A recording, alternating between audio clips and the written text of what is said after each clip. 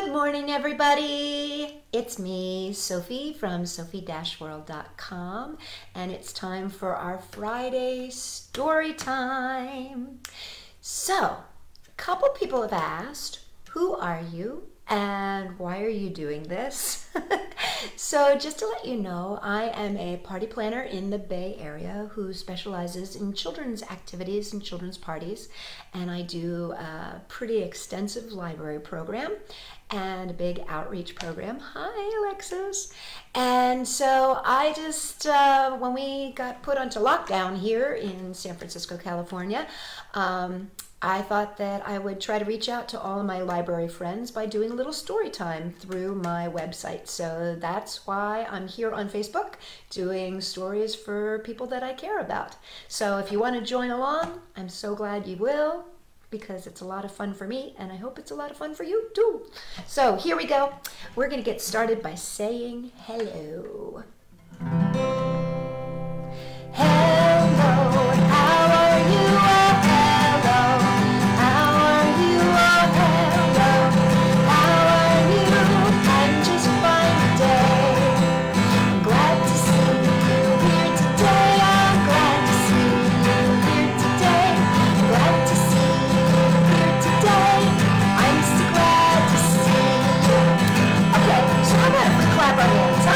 Warm up our fingers. Clap, clap, clap. 1, 2, 3, and clap, clap, clap. Along with me and clap, clap, clap. 1, 2, 3. I'm so glad to see you. Let's see. Should we warm up our toes? How about if we stomp our feet? Stomp them really loud. Stomp, stomp, stomp as loud as you can. And stomp, stomp, stomp as loud as you can. Stomp, stomp, stomp as loud as you can. I'm so glad to see you. Okay, so let's see. I love it when we dance. We dance like, any way that we want to. As crazy or as wild or as close to your body as you want to. Dance like you want to. Dance, dance, dance any way you want. And dance, dance, dance any way you want. Dance, dance, dance any way you want. I'm so glad to see you. I love it when people just dance. It's so much fun to just let your body go. So, speaking of bodies going, let's make some funny faces, because this is my favorite part.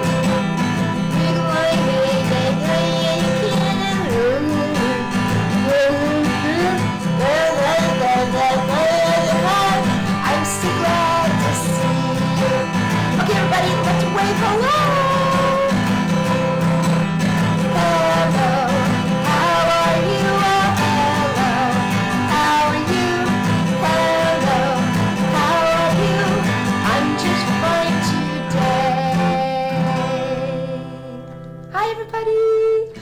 Let's take a peek and see who's here, because I saw some people click on. I think I see that Allison and Kara are here. Hi, Allison. Hi, Allie. How are you? Nice to see you. Thanks for tuning in, Kara. And it looks like the library's here. Lillian and Rosanna and Gabby. Hi, guys. So, let's get going. We are going to be reading some books about animals today. I like animals. If you like animals, I want you to go grrr, make your funny animal face. Grrr. Okay, we're going to read about being quick as a cricket. And it's called I Am as Quick as a Cricket. How many of you are as quick as cricket? I am as slow as a snail. I am as small as an ant. I am as large as a whale.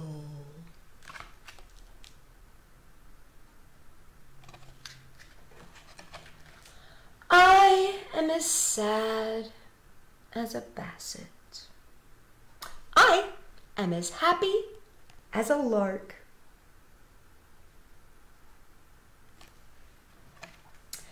I am as nice as a bunny. I am as mean as a shark.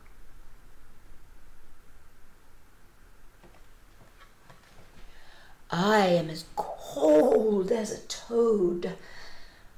I am as hot as a fox.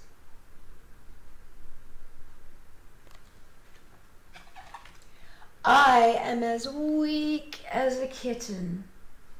I'm as strong as an ox.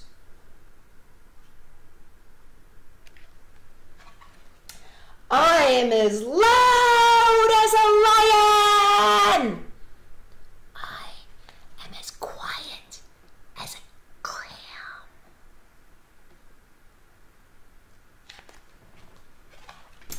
I am as tough as a rhino. I am as gentle as a lamb.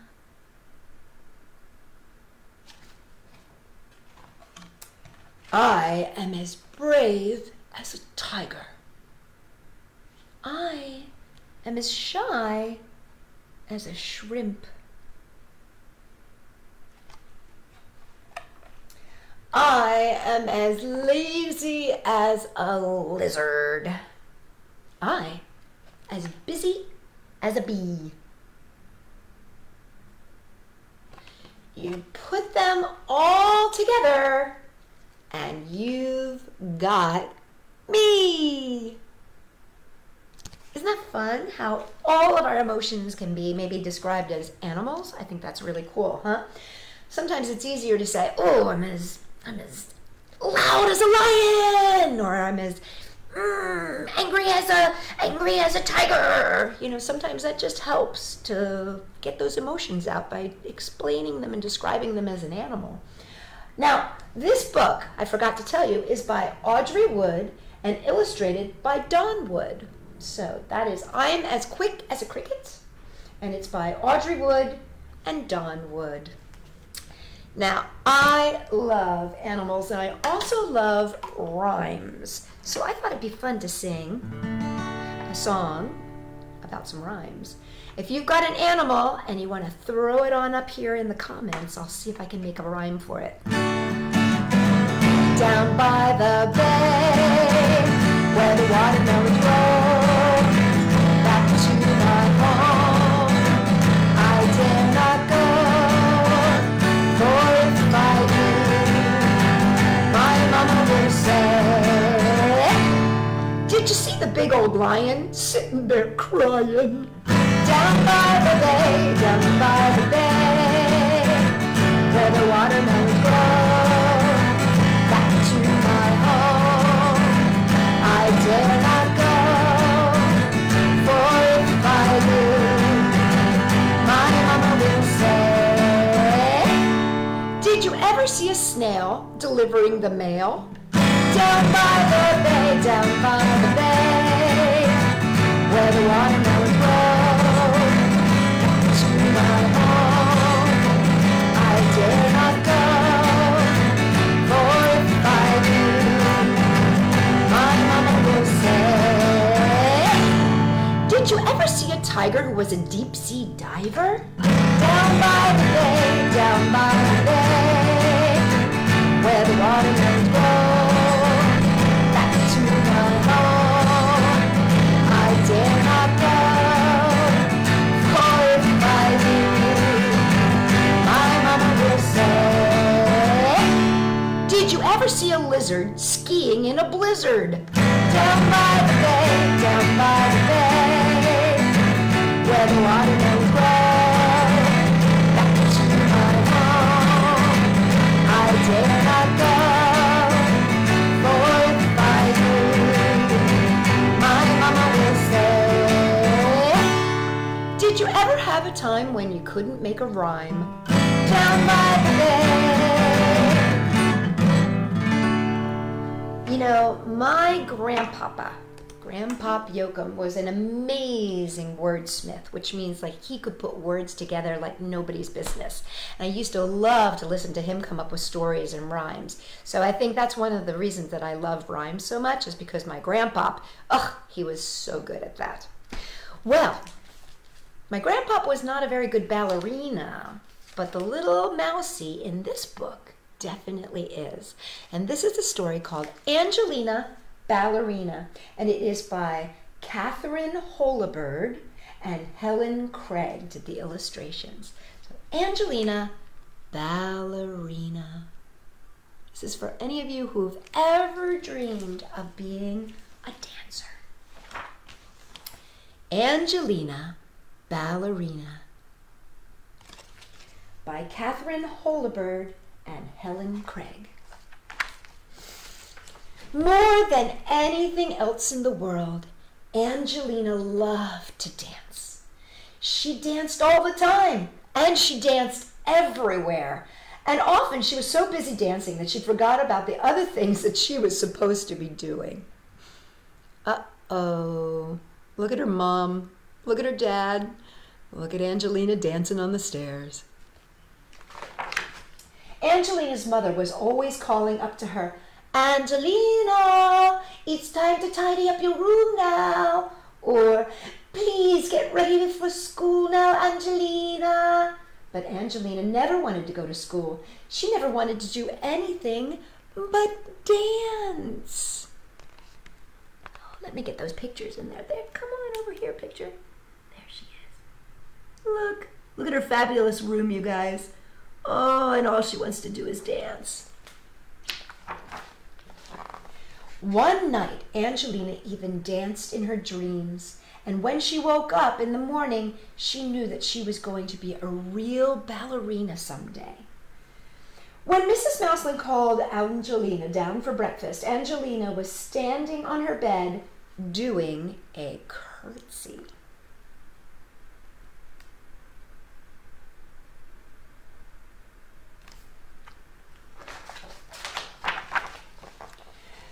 When it was time for school, Angelina was trying on her mother's hats and making sad and funny faces at herself in the mirror. "You're going to be late again, Angelina," cried Mrs. Mouseling. But Angelina did not care. She skipped over rocks and practiced high leaps over the flower beds until she landed right in old Mrs. Hodgepodge's pansies and got a terrible scolding. Oh, dear, dear, dear, dear, dear. Dear, dear, dear, dear, dear. Take a look at her dressed up. Isn't that funny? Oh, and then here she is. She's getting a scolding from Mrs. Hodgepodge. I bet Mrs. Hodgepodge worked very hard on those pansies. At playtime, she twirled and spun across the playground so fast that none of the little boys in her class could catch her, and they were all very cross. After school, she did a beautiful arabesque in the kitchen and knocked over a pitcher of milk and a plate of her mother's best cheddar cheese pies. "Oh, Angelina, your dancing is nothing but a nuisance," exclaimed her mother. Poor Mrs. Mouseling. It's hard when your daughter is dancing all the time. She sent Angelina straight up to her room and went to have a talk with Mr. Mouseling. Mrs. Mouseling shook her head and said, "I just don't know what to do about Angelina." Mr. Mouseling thought a while, and then he said, "I think I might have an idea." That same afternoon, Mr. and Mrs. Mouseling went out together before the shops closed. Poor Angelina looks very sad up in her bed, doesn't she? The next morning at breakfast, Angelina found a large box with her name on it. Let me show you this large box with her name on it. What do you think might be inside? Inside the box was a pink ballet dress and a pair of pink ballet slippers. Angelina's father smiled at her kindly. "I think you're ready to take ballet lessons," he said. Angelina was so excited that she jumped straight up into the air and landed on one foot in her mother's sewing basket. Oops. Look how cute she looks in her dress, though, huh? The very next day, Angelina took her pink slippers and ballet dress and went to her very first lesson at Miss Lily's ballet school. There were 9 other little girls in the class, and they all practiced curtsies and pliés and ran around the room together like fairies. And then they skipped and twirled about until it was time to go home. "Congratulations, Angelina," said Miss Lily. "You're a good little dancer, and if you work hard, you may grow up to be a real ballerina one day." Oh, you know that's exactly what little Miss Angelina wanted to hear, huh? Look at all the 9 little girls dancing. And there's Miss Lily telling Angelina she could be a ballerina someday. Angelina ran all the way home to give her mother a big hug. "I'm the happiest little girl in the world today," she said. And from that day on, Angelina came downstairs when her mother called her. She tidied her room and she went to school on time.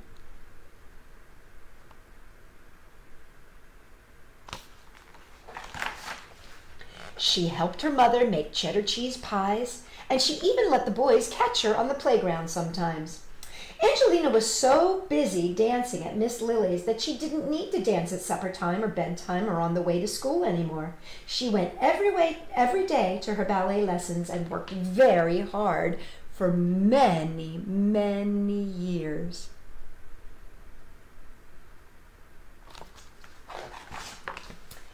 Until at last she became the famous ballerina Mademoiselle Angelina, and people came from far and wide to enjoy her lovely dancing. Look, there she is. Let me see if I can get Angelina dancing on the stage. Look, there she is. She's dancing on the stage. Isn't she beautiful? And that is the story of Angelina Ballerina. Well, I thought that it might be fun to sing a little song about being happy, just like Angelina. So, if you're happy, let's clap your hands. If you're happy and you know it, clap your hands. If you're happy and you know it, clap your hands. If you're happy and you know it, then you really want to show it. If you're happy and you know it, clap your hands. Now, how about if we stomp our feet? If you're happy and you know it, stomp your feet. If you're happy and you know it, stomp your feet. If you're happy and you know it, then you really want to show it. If you're happy and you know it, stomp your feet. Now, how about if we stick out our tongue and go blah, like that? If you're happy and you know it, stick out your tongue, blah. If you're happy and you know it, stick out your tongue, blah. If you're happy and you know it, then you really want to show it. If you're happy and you know it, stick out your tongue, blah. If you're happy and you know it, you walk, clap your hands, stomp your feet, go blah. If you're happy and you know it, you walk, clap your hands, stomp your feet, go blah. If you're happy and you know it, then you really want to show it. If you're happy and you know it, you walk, clap your hands, stomp your feet, go blah. Well, you know that's my favorite, go blah. I love to stick out my tongue. I don't know why. Maybe I was a doggy in another life. I don't know. Okay, I wasn't a dog in this book, though. This is a story about mice. And this is by my favorite author, Leo Leone again, and it's called Alexander and the Wind-Up Mouse. Alexander and the Wind-Up Mouse by Leo Leone. There's Alexander. Isn't he cute? Help! Help! A mouse! There was a scream, ah! And then a crash, and cups and saucers and spoons were flying in all directions. Alexander ran for his hole as fast as his little legs would carry him.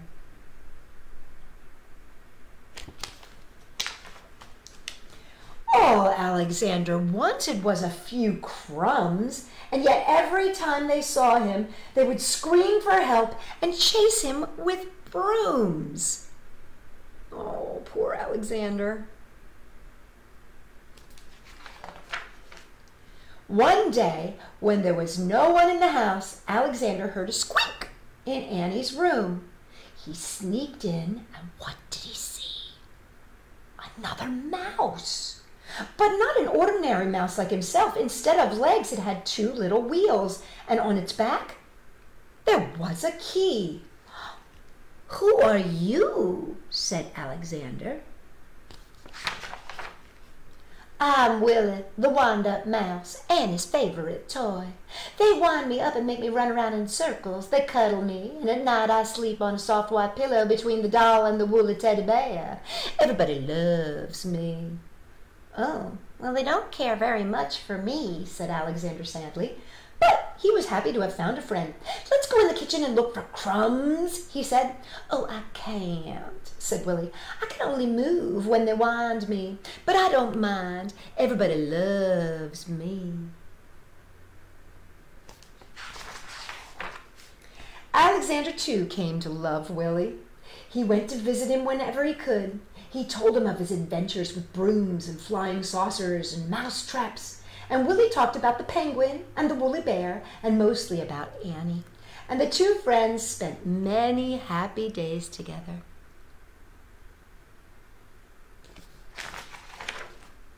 But then, when he was alone in the dark in his hideout, Alexander thought about Willie with envy. He sighed. "Why can't I be a wind-up mouse like Willie and be cuddled and loved?"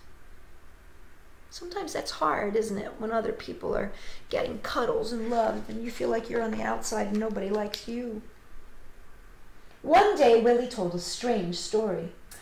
"I heard," he whispered, "that in the garden at the end of the pebble path, close to the blackberry bush, there lives a magic lizard, and he can change one animal into another." "Do you mean," said Alexander, "that he could change me into a wind-up mouse like you?" That very afternoon, Alexander went into the garden and he ran to the edge of the path. "Lizard! Lizard!" he whispered. And suddenly there stood before him, full of the colors of the flowers and the butterflies, a large lizard. "Is it true? Is it true that you could change me into a wind-up mouse?" asked Alexander in a quivering voice. "When the moon is round," said the lizard, "bring me a purple pebble." Wow, pretty neat lizard, huh? For days and days, Alexander searched the garden for a purple pebble. In vain. He found yellow pebbles and blue pebbles and green pebbles, but not one tiny purple pebble.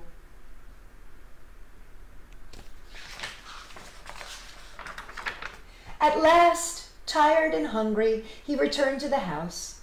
In the corner of the pantry, he saw a box full of old toys, and there, between blocks and broken dolls, was Willie. "What happened?" said Alexander, surprised. Willie told him a sad story. It had been Annie's birthday, and there had been a party, and everyone had brought a gift. "The next day," Willie sighed, "many of the old toys were dumped into this box. We are all to be thrown away." Alexander was almost in tears. "Oh, poor, poor Willie," he thought. But then suddenly, something caught his eye. Could it be? Yes, it was. It was a purple pebble. Look, do you see the purple pebble? Right there. It's like it was meant to be, huh? All excited, he ran into the garden, the precious pebble tight in his arms. There was a full moon. Out of breath, Alexander stepped near the blackberry bush. "Lizard! Lizard! Lizard in the bush!" he called quickly. The leaves rustled, and there stood the lizard.